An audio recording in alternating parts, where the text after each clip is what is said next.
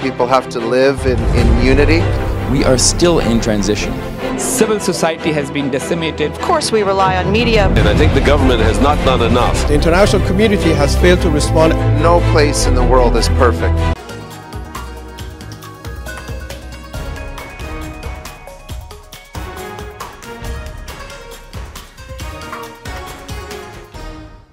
Hello viewers, I am your host Uzma Jafri with another episode of South Asia Focus. Let's begin the show. With an end-to-end indigenous digital software solution, the India Stack has not only garnered heaps of praise from all corners of the world, but has also compelled other nations to reach out to India in order to borrow the technology and emulate the model of application. Unique identification, Aadhaar and the Unified Payments Interface or UPI have particularly captured the world's attention. An increasing number of countries are looking to forge digital alliances with India in order to provide a similar tech-driven, easy, safe and sustainable way of handling everyday services and operations that India has provided to her citizens. Join us as we take a closer look at how India has established herself as the global digital leader who is being looked up to for support and solutions from around the world.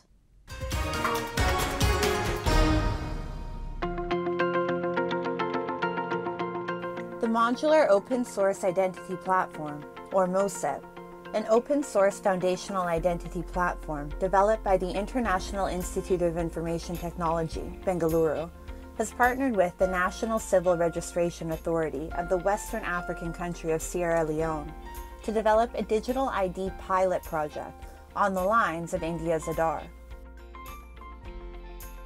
As many as 6 nations, including Sri Lanka, Morocco, the Philippines, Guinea, Ethiopia, and the Togolese Republic are already using the platform. Apart from these countries, Tunisia, Samoa, Uganda, and Nigeria have also expressed their willingness to adopt the Indian model. India's successful digital journey, from creating Aadhaar, a unique digital identity that is accepted all across the country, to creating a wider set of open APIs called India Stack, has ushered in a digital revolution around the globe. 80 million people in the world are now got their identity using MOSIP, and we are working with, as of today, 11 countries. 5 of them are rolling out nationwide program, and 6 are evaluating it in large pilot programs. And eventually, if all these 11 adopt and everybody in those countries get MOSIP-based identity, it will be close to 400 million people. So it's a very, very large project. India Stack is a collection of open APIs and public goods that aim to make identity, data, and payments easy and viable for all. The primary components of the India Stack are a presence-less layer, a paperless layer, a faceless layer, and a consent layer. A successful example of India Stack is that Indians completed over 8 billion UPI transactions to the tune of over 237 billion USD in January alone this year. India Stack actually consists of many applications. You have Aadhaar, you have UPI, DigiLocker, CoWIN, number of them. It has been extremely successful in India. When the entire world was severely impacted by the economic headwinds caused by the COVID pandemic and exacerbated by disrupted supply chains, it was the India Stack technology that assisted India in preventing a critical situation from spiraling out of control and saving its poorest citizens by sending them both money and material without delay. Even the most developed of countries struggled to deliver essential food and medical supplies to their citizens during those days. Witnessing India's success, many countries have not only applauded India Stack, but have also expressed interest in acquiring the system themselves. It worked! Very nice. Very nice. There is a lot that we can learn one from another. We are very impressed by what has been achieved in India with the India Stack and UPI. Digital Locker, another division of India Stack, provides Indians with a paperless platform to protect their documents in a government-supervised locker. While India Stack was fundamentally created to benefit the citizens of India, the country, which runs on the core ideals of Vasudhaiva Kutumbakam, the world is one family, never hesitated to share the technology with her global brethren. India Stack is no longer exclusively available in India. As it describes itself, India Stack is a collection of open APIs and a vision for the world. India has been generously assisting others in developing a similar platform for the social and financial inclusion of their citizens. Observers around the world believe that India will be the next digital leader. India has leveraged her ever-widening pool of tech-savvy talent to accomplish her ambitions. The world is counting on India to assist in achieving global digital goals, as well as paving the way for Brand India to flourish further. Moving on, the government of Sri Lanka is hopeful of emerging from the crisis it has been stuck in for months. President Ranil Wickremesinghe exuded confidence in his plans to restore pre-crisis level of forex reserves and bring the country back to the economic normal in a few years from now. President defended his government's calls in the backdrop of widespread protests held in Colombo to demand tax cuts, including the income tax. Sri Lankan government is also in talks with its primary lenders, China, India and Japan, in order to ensure the International Monetary Fund program.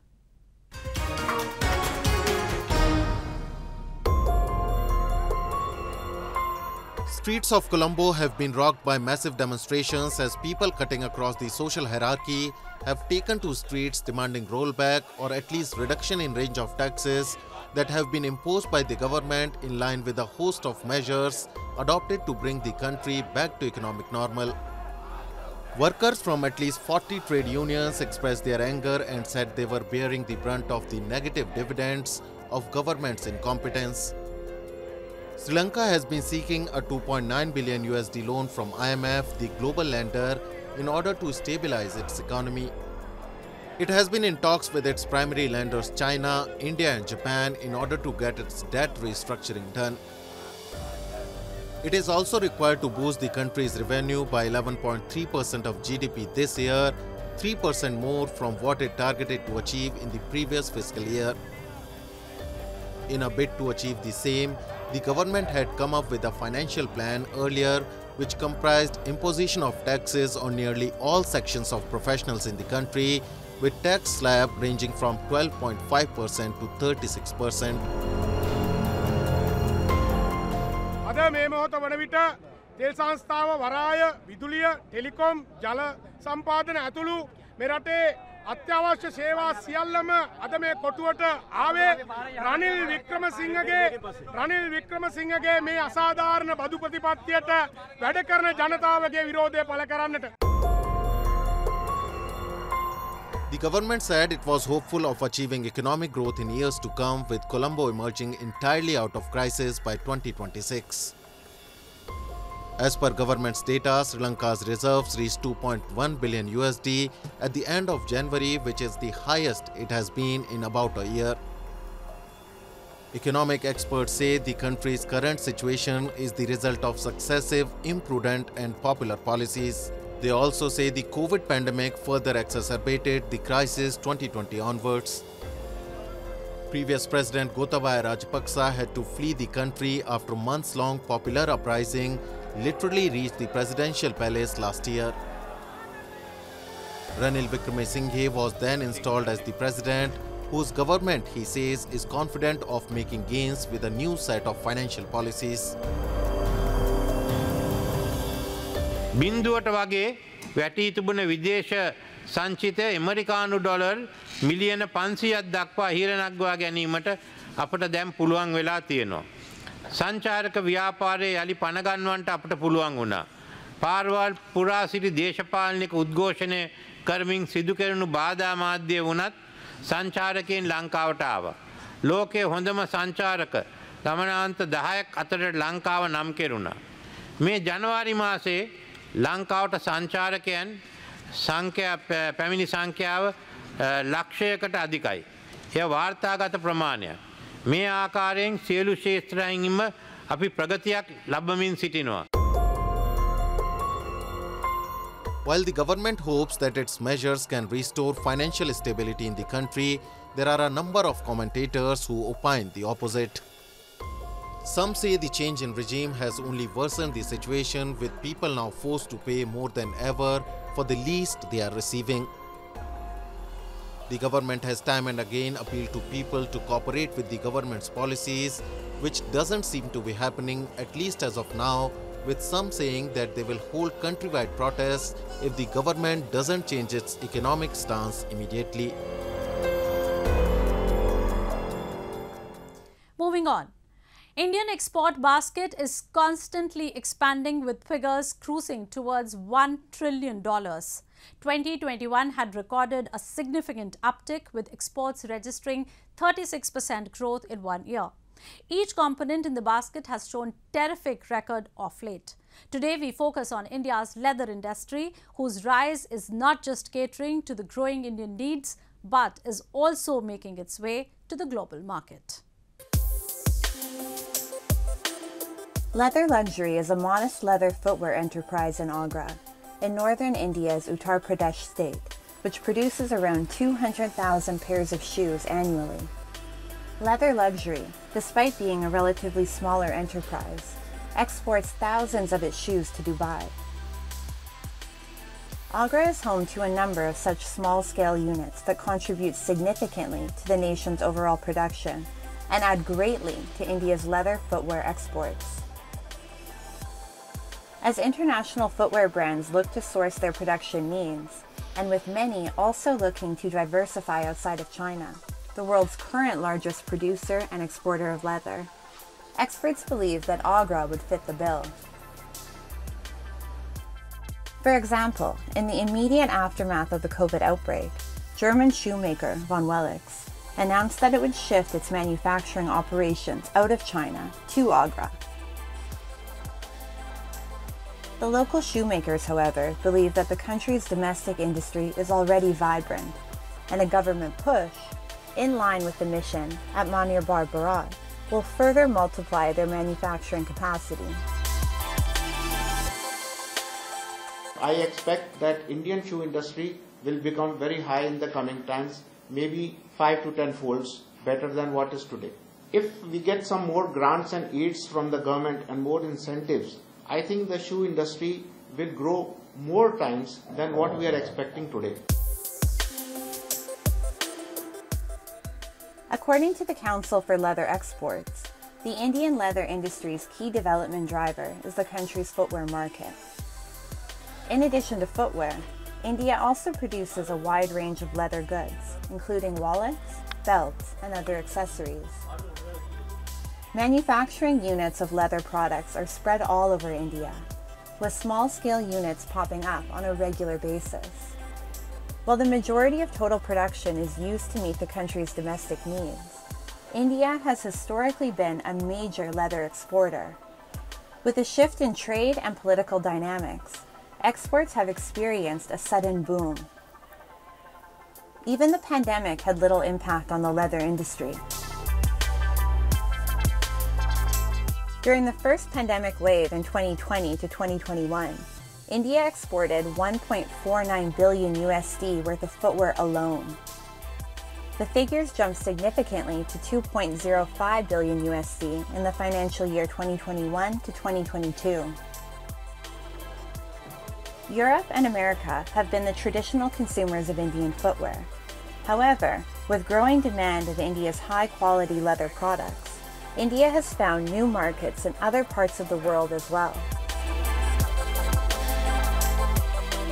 अभी जो आगे future का जो target है हमारे पास export का, वो करीब 1000 करोड़ का है, समझे, जो 5 गुना ज़्यादा है. मतलब जो हमारे जो एग्जिस्टिंग एक्सपोर्ट है उसका 5 गुना है. तो इस पे हम लोग काम कर रहे हैं और होपफुली इसको हम लोग अचीव कर लेंगे, जिसके लिए सरकार से कुछ डिमांड की है, टैक्सेशन में इंपोर्ट ड्यूटी फ्री और ये है, तो इसमें काफ़ी कुछ अचीवमेंट कर चुके हैं हम लोग। India's leather industry is aiming to touch the 10 billion USD export mark within the next 3 years. Experts and manufacturers say the Indian footwear industry is growing in both scope and size because it has become increasingly competent. The infusion of technology has catapulted the industry onto the global scene, where it is directly competing with major global brands. Experts say the government's production-linked incentive scheme, PLI, in the leather industry, especially in the footwear sector, has the potential to bring great dividends. They further predict that India will be able to surpass China in exports. For now, Indian leather products are catching up with the best of the global brands and are not only shining domestically, but globally as well.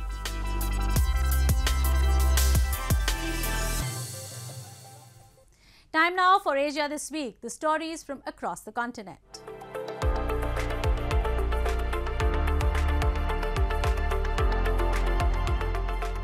Developing realistic sounds inside the car can be relaxing as well as fun. The Japanese company Yamaha Motors is developing a noise regulation system called Alive AD or Alive Acoustic Design.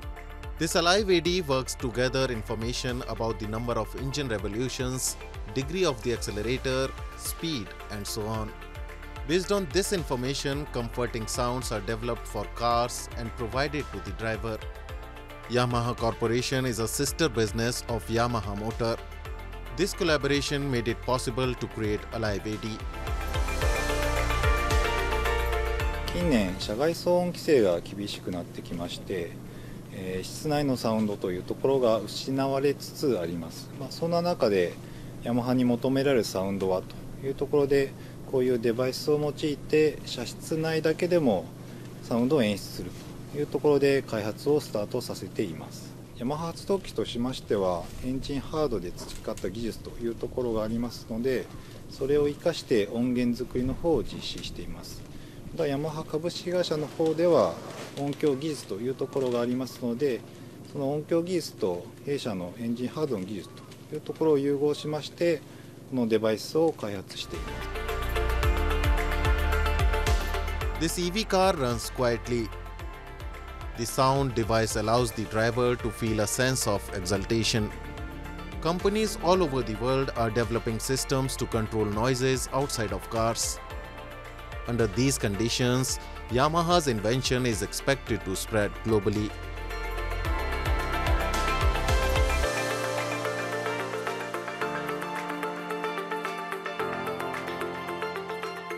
A traditional festival named Nepeta is organized in the Aomori prefecture of Tohoku region in Japan.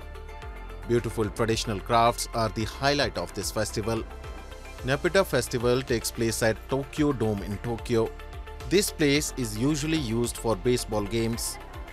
The Furusato Festival Tokyo 2023 aims to revitalize the tourism industry, which has been sluggish due to COVID-19, by introducing local traditional festivals and local delicacies.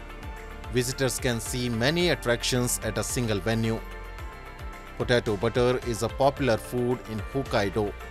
People enjoy eating it with salted squid. 北海道の北あかりという大きくて甘くてホコホコの芋に純粋なバターをのっけたじゃがバターがおすすめです。塩辛、明太子、チーズ、鮭、ウニといったようなトッピングがあります。コロナもだんだん収束してくると思いますんで、どんどんこういうイベントが増えてくることを望んでいます。Japanese eelfish is another popular delicacy among foreign tourists. Ishiki town in Aichi prefecture is known as an eel farm in Japan. The fish for sashimi on top of rice is caught at fishing grounds in the Sea of Japan area. Japan has rich traditions and culture that attract tourists from around the world.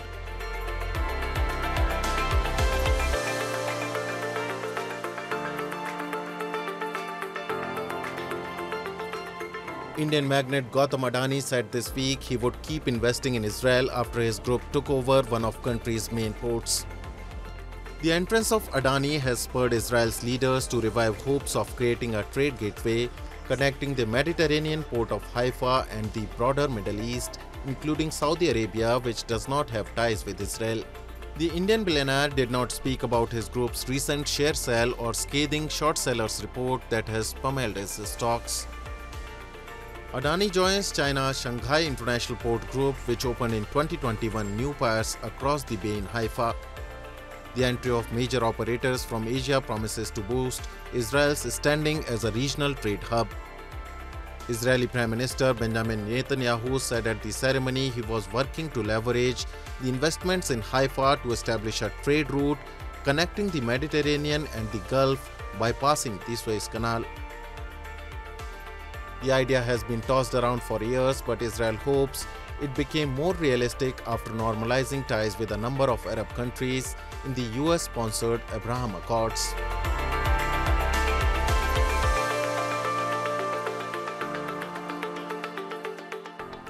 Moving on. Thaipusam festival is a vivid illustration of devotional extravaganza. People from across the state gathered and paid obeisance to Hindu Lord Shiva and Lord Kartikeya to mark the festival that has now transcended the country's boundaries and is celebrated in the other parts of the world too. Holy town of Rameshwaram in northern India's state of Tamil Nadu witnessed hundreds of devotees congregating to mark Thaipusam festival recently. The festival comprises a range of activities and events that involve celebration and offerings of prayers to Lord Shiva, the Lord of Destruction in Hinduism. Colorful lights and rhythmic music rejuvenated the atmosphere as devotees from across the country gathered to pay their obeisance to the Hindu deity. This year, a special event was organized in the temple ponds, where Swami Ambal rode in a beautifully decorated raft and blessed the devotees.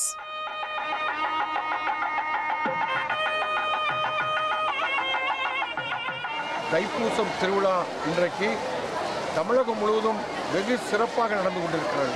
அதிலும் குறிப்பாக ராமன் ஈஸ்வரனுக்கு பூஜை செய்த இந்த ராமேஸ்வர தலத்திலே லக்ஷ்மண தீர்த்தத்தில் நடப்பது என்பது மிகப்பெரிய விசேஷமான ஒன்று. இந்த கொரோனா காலத்திலிருந்து மீண்டு மக்கள் ஒவ்வொருத்தரும் ஒருவரை சந்திக்கக்கூடிய இந்த நிகழ்ச்சி. According to beliefs, Thaipusam festival is celebrated to commemorate the birth of Lord Kartikeya, the son of Lord Shiva and goddess Parvati. The festival is popular for its ceremonial act of devotional sacrifice through dance, food offerings and physical self-mortification. Devotees visit to the beach Agni Tirtham, located to the east of Lord Shiva's temple, and take a bath in the holy water to atone for their sins. Hindu Tamils have been following this tradition for a long time. The festival is becoming increasingly popular by the day. While its celebration was earlier confined to the state of Tamil Nadu, the festivities associated with the festival have transcended the national boundaries, and it is now celebrated with similar fervour and enthusiasm in other countries too. Rameshwaram-like scenes were witnessed in Malaysia and Singapore too, where Hindu devotees performed rituals with great fervour. Pas pandemik 2 tahun kita pun tak dapatlah untuk ambil kawadi. Jadi ini tahun saya bersyukurlah dapat ambil kawadi dan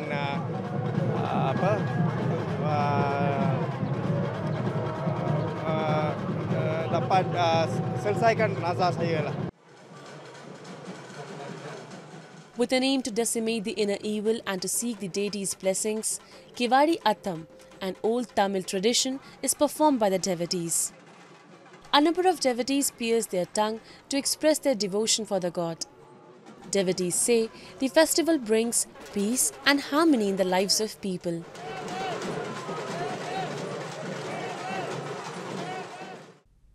There are many Hindu festivals that are primarily aimed at seeking peace and are essentially aimed at celebrating good over evil. With that, we come to the end of this week's episode. See you next week. Goodbye and take care.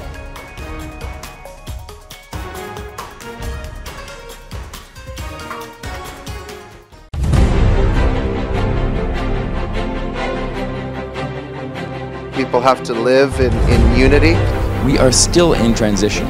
Civil society has been decimated. Of course, we rely on media. And I think the government has not done enough. The international community has failed to respond. No place in the world is perfect.